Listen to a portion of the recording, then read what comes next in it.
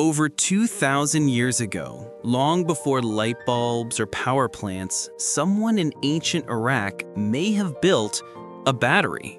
They call it the Baghdad Battery. In 1938, a strange clay jar was found near Baghdad. Inside, a copper cylinder, an iron rod, and traces of acid. When they filled it with vinegar or lemon juice, it produced a small electric charge. Some believe it powered tiny electroplating tools, coating gold onto silver objects. Others think it was a religious or medical device. Modern tests show, yes, it can make electricity. But did ancient people actually know what they discovered? Or was it a coincidence?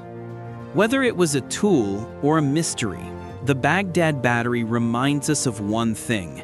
Curiosity and invention have always been part of human nature. A 2,000-year-old spark that still shocks the world.